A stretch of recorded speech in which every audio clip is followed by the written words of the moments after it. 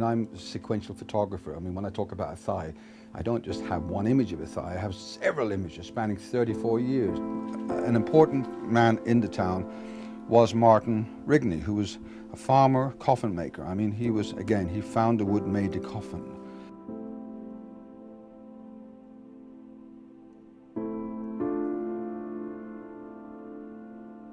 Again, back at Baptist Mars, the first horse hearse. Armstrong Siddeley with Paddy Joe Rook. This lady here, Julia Mahan, you know, I mean, this is not exactly a picture that one would find in Vogue, but nonetheless, every town has its characters.